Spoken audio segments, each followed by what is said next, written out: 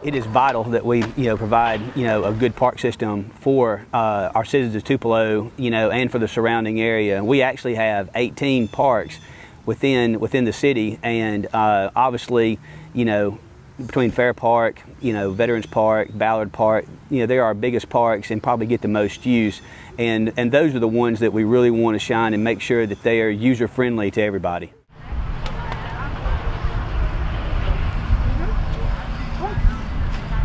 We love for people to come from all outside the area because, again, our parks are so unique and so different. Each park has a little something different to provide, but they're for everybody.